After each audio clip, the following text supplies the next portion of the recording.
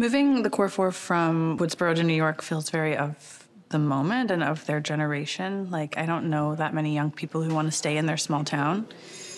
And putting them in New York gives them more opportunities, obviously, to be slashed and murdered, but also gives them more opportunity to expand their friend group and have more friends and have more diversity in their circle and be exposed to more ideas and thoughts, which I think lends itself to Ghostface being so much more brutal, because Ghostface is also exposed to more ideas and more ways of murdering, slicing and dicing. I just love these people so much, and I would do I would do anything to work with them every day for the rest of my life. Seriously. It's my favorite cast ever, my favorite crew ever.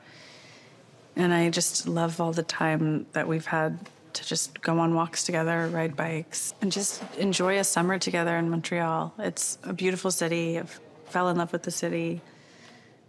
And I want to live here forever with all of them.